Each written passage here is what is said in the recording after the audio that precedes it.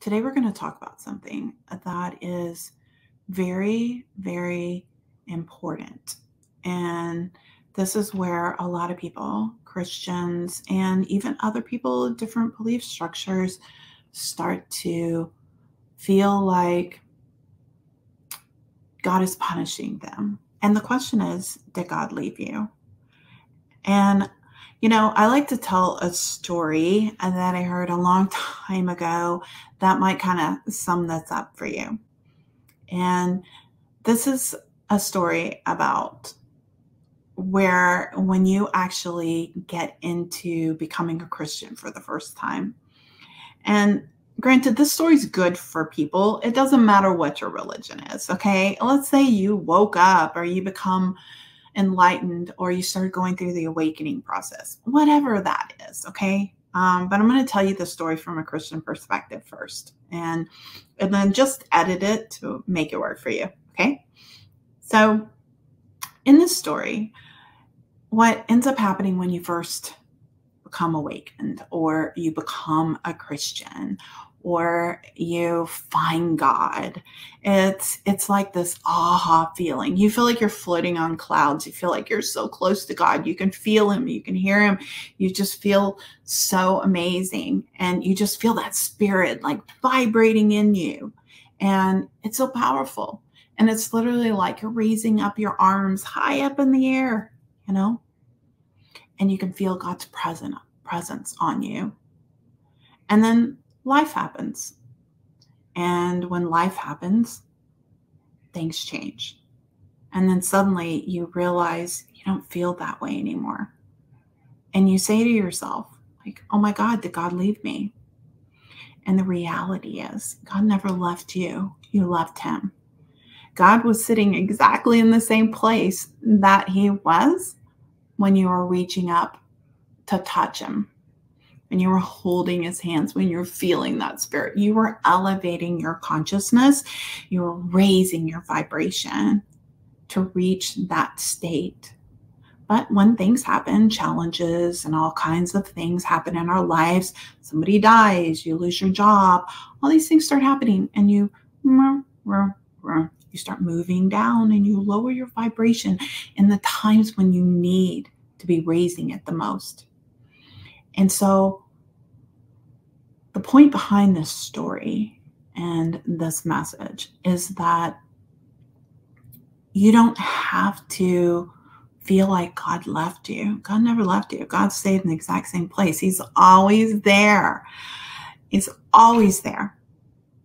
He never leaves. It's you.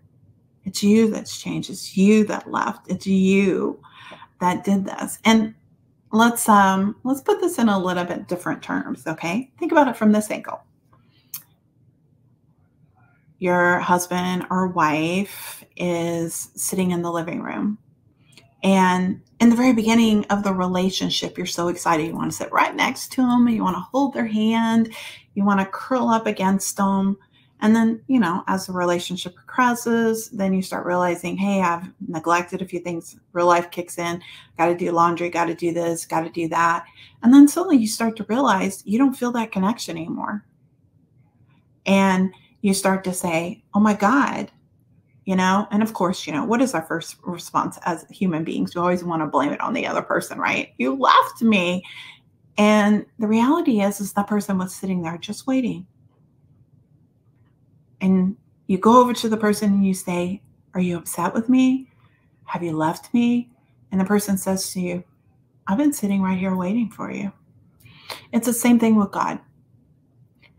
We always get excited as human beings when something's new.